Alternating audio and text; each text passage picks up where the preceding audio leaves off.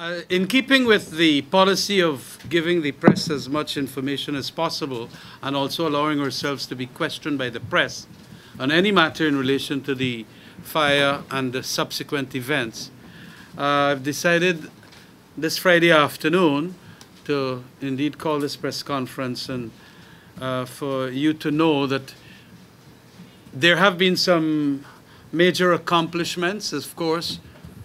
At this stage, the tarmac area at Lusignan has been completed, and there have been some minor difficulties and so on, but they have been corrected to the extent that at least 400 prisoners are now there in better conditions than in the swamped area that they were in.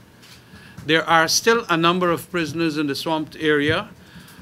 We felt that it was necessary because we do not want them to contaminate the 400 or more that are in the tarmac area. These are the real bad ones that have done a number of acts which make us believe that if they were to go into that new area, we might have further troubles. In addition, we had 151 who are in the actual prison at Lusignan, under the buildings, as it were. So we have 151, about 80 in the swamped area still, and about 400 in the new tarmac area. I must say that there have been major accomplishments at the Camp Street site too. The demolition job, the removal of the debris was completed. And we have only this afternoon come up with a plan as to what constructions we are going to make at a temporary level for purposes of ensuring that the prisoners from Lusignan can be transferred to the brick prison so that we can even get better conditions there. But we require, for the support of those prisoners, a kitchen to be constructed, an admin building to be constructed, an infirmary to be constructed. And it is going to be quite costly, though it will be temporary. All these major constructions there that will have to make the place safe will cost a good set of monies. In the vicinity, we see is over $500 million, quite frankly. The final figures we will find out from the quantity surveyors and all of that, but the plans in relation to what we have to construct and the security systems and all of that have been designed during the past 72 hours, because that was a track that we had to fast track also. I also want to say that in relation to the manhunt for the 4, that continues. More specific questions in relation to all other matters, you can direct, and it will be a free flow of answers and questions. I would like to leave it there and open for questions, really. I'm Kurt Campbell, Resource. Just 2 quick questions. I wanted to know if the intention is to transfer the prisoners who are still in that swamped area to Camp Street, and how soon do you expect restructuring to be done? That is exactly the point. We want those that are the real bad ones to be in a safe area in that new brick prison, and because that will be safe. But that brick prison has to be supported by these adjuncts, as it were. The kitchen, because you got to cook for them. The administrative staff, because you got to secure them. And that might take a couple of months, the least, from what the designers of the buildings have told me this afternoon only. And so it is going to take some time. We do not want to put them in a brick prison without these necessary ancillary arrangements put in place and buildings that are going to be quality enough, that are not going to be set on fire and things like that by anybody.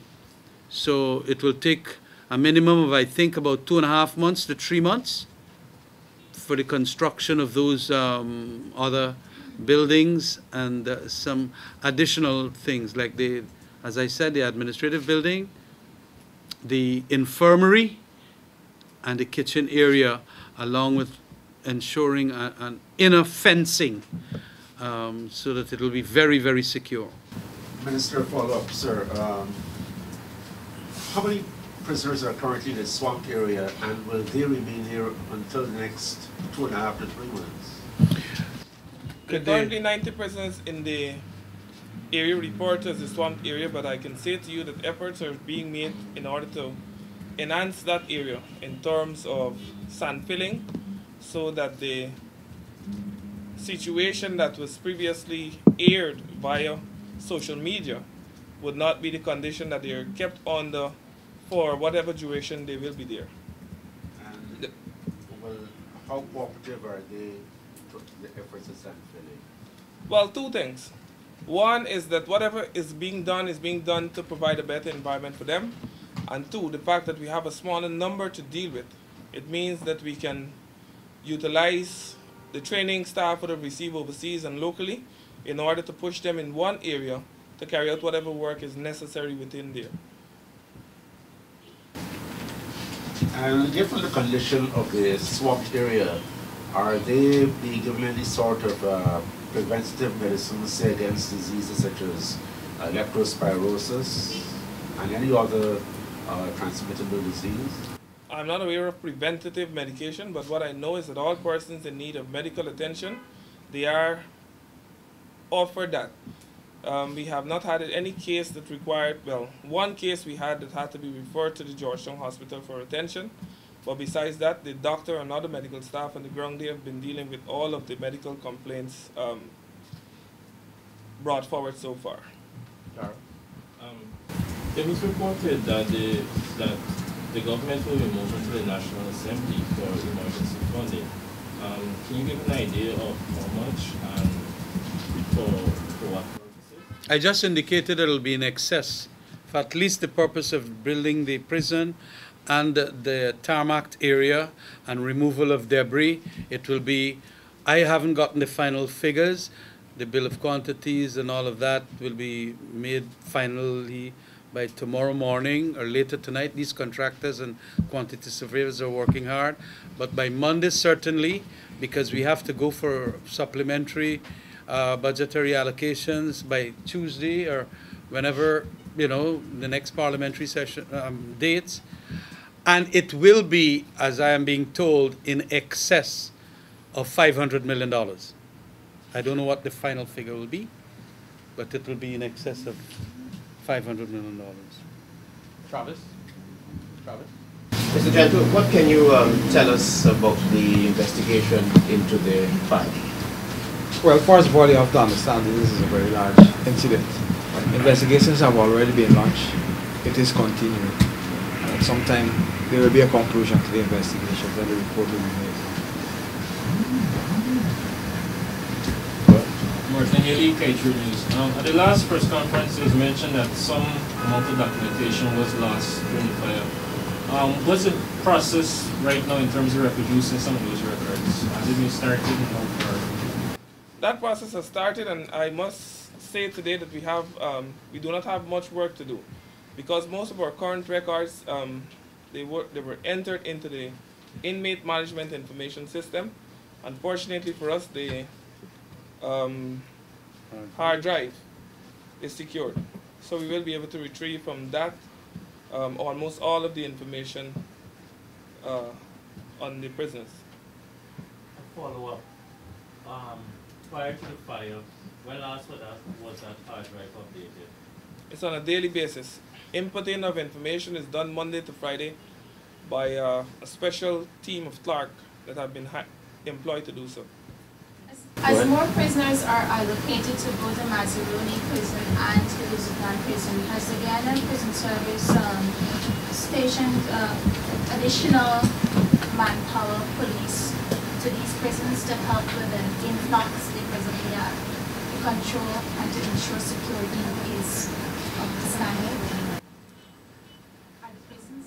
The Guyana Prison Service deploy prison officers, but at the joint services level, we have put systems in place to have the prison staff complemented by members of the Guyana Defense Force, Fire Service, and Police Force. We are also constantly assessing those situations, and additional staff will be deployed as is necessary.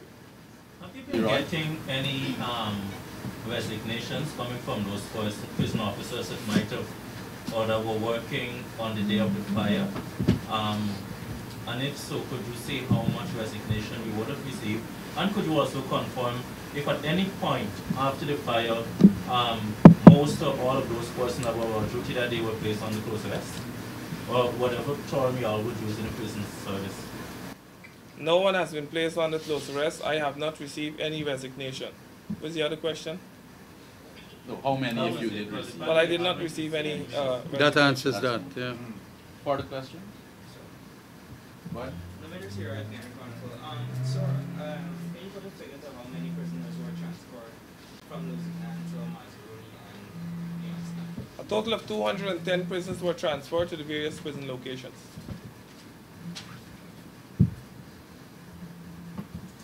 Sorry, sir. Can you state the capital that will be allocated for the construction of these additional facilities for prisoners? I thought that I said that it will be in excess of $500 million.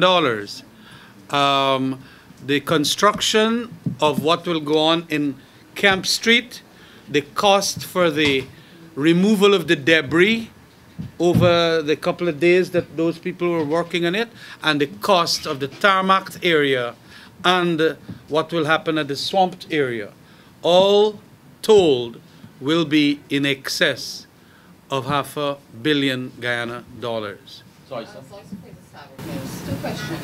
Mr. Prasad, the last time we were here, I had asked you about ballistics in terms of the prison warder being shot 5 times, whether or not more than one guns were used on him. Have you been able to complete that? And Mr. Samuels, in terms of the enhanced work for the swampy area, could you say how long that is likely to take? The sand filling, I'm talking about the Will be the shortest. Based on the estimate we have, the work can actually be done within 24 hours. Commencing tomorrow, once we have the necessary cooperation. If it is a situation whereby we require to deploy force in order to get the work done, well then we'll have to do a detailed assessment, because at this time we will not endanger the life of any contractor, because we have to utilize the specialists operating the machinery to go in there. So all of those things will have to be taken into consideration. And no, the analysis is not yet completed. I can't determine that. Travis? Commissioner Prasad, could you bring some clarity as to what really happened at that hospital? I have some is it GRA or? Yeah, Skeldon Hospital. What is reported to us is that there was an accidental discharge by the said individual who got injured, and he went to the hospital. And that's a GRA officer? GRA officer. Macano DPI, did it, was the situation exacerbated because they followed their protocols and not identifying themselves properly, or immediately? No, or was it done? There is a protocol for hospitals to call the police immediately upon recognizing that there is a patient with a gunshot wound, and that was done, yes. Charlotte. Mr. Prasad, could you give us an update on how the manhunt is going? And secondly, it has been reported that Desmond James, the prisoner that was caught on the West Bank, he was taken there by, allegedly taken there by a female. Can you say if any efforts are being made by the police to apprehend the person? We have a story from James that doesn't include a female or anyone else, except another escapee who would have given him money, which he used to take public transportation to go to that location. The manhunt is, as I indicated before, intelligence-led operations. Yesterday we had some information which led us to Linden. A person was arrested who was not one of the persons, one of the escapees, and then we had a confrontation with Safri Alexander at Port Morant. Other activities are still ongoing. He's still believed to be in Berbice? Alexander, yes. Can you confirm if he was shot by the police? We cannot confirm. There are reports that the police did discharge rounds, and reports that what appears to be blood was seen. Any indication that the others are with him? He's alone. He's He's alone. alone. And that was the intelligence before And as well. the others? Any- They're all alone. Alone meaning they're not together with Separately. other Separate. separate from each other. Yeah. Have you been getting a lot of cooperation from the public in Oh, terms of yes. sightings? Yes. They say what they believe they see or hear. And you quickly follow up And with we do our own analysis and respond when we think we should. And we would like that to continue, please. And you reporters, Yeah. make the call for us. Sorry. I also want to make an appeal to the relatives. Instead of having confrontations with police and so on, they should encourage them to, come in or call us and tell us where we can go. And Mr. President Director, could you say how soon can we see scanners being installed at the various prisons as part of your efforts to enhance safety?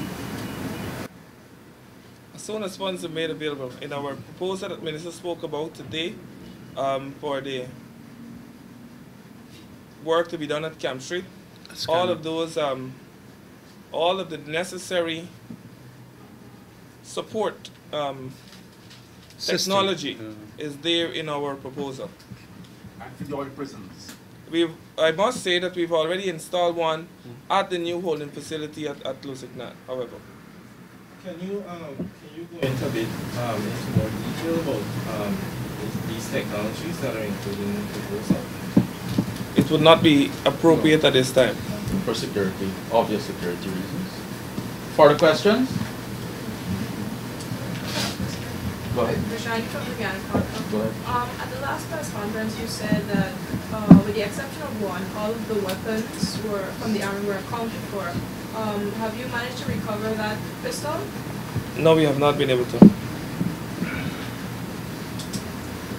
Follow up to the accidental shooting in Berbice, Commissioner. That weapon was confiscated by the police. Has an investigation been launched? And could you? There will be an investigation. No, the weapon was not confiscated. There's no need for that. Minister, would you like to conclude with a final statement? Yeah, I want to say that I want to thank all the contractors that came to help out, remove debris, do the job at the tarmac area, and will be doing the job in relation to the swamped area, the construction works and all of that. And if I didn't before, also thank those businessmen that gave their buses that night to ensure that the 1,000 and more prisoners were transported. And although lots of these buses had their seats destroyed completely, I want to say thank you very much. These are some real trying times that we're passing through. And I want to state how grateful I am as Minister of Public Security for their efforts in coming forward to help in a moment that we really needed them. And that's how we have to behave in this country. Yes, the criticisms will come, but at the time when we really required their services, they came forward. I also wanted to say that at the level of the injured persons, they have been, some of them have been transferred from the hospital to the to another safe area, because indeed we want them to feel comfortable and very safe. So I want the press also to heed the appeal of the Commissioner to carry the line that indeed family members and friends of these escapees to bring forward the information so that we can, as best as possible, catch in the manhunt these escapees as early as possible. Thank you very much. We'll allow Leroy to squeeze in a question only because it's his birthday. Oh, it's his birthday? Happy birthday, Leroy. You got Around the birthday week. Go ahead. Go ahead. Don't hesitate. Minister, could you confirm if you will make, you as Minister of Public Security will make recommendations for these contractors who might have given you pro bono service during this period, any form of mentions, awards, what have you? And could you also say, I know you might not be able to do it now, but could we have a list of those contractors that are working at the various facilities as a result of this? All right, well, I'll make that available for the press. I just wanted to tell them how thankful and grateful we are, and that's about the that's about what we're giving them, quite frankly. But of course, yes, indeed, some of them will have to be paid for their efforts too, because it was big efforts that night and continuing the days after. It can't be free, of course, it can't be free. That is why I'm telling you that it is coming up $500 million for all the works done and so on. All of, Travis, my figures, go ahead. You take it in mind that we have the rest of the press get a visit to the captured prison, see the works, get some footage and stuff. the works is going to take a long time. It's not going to start just now. Not good for security either. That's another thing.